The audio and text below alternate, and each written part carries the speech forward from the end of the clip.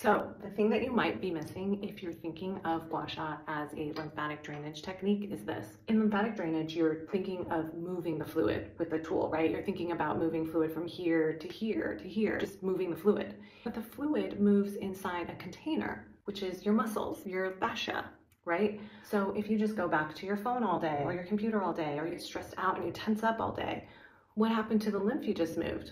Not much, right? So think of Gua Sha as a tool that opens up that container that lymph circulates in. And when you change the container, when you make more space in the container by releasing its tension level, by softening its hardness, then you don't need to drain the lymph because the lymph is naturally going to flow and circulate. Use your tool to break up hardness and obstruction that get in the way of good, healthy, flowing circulation.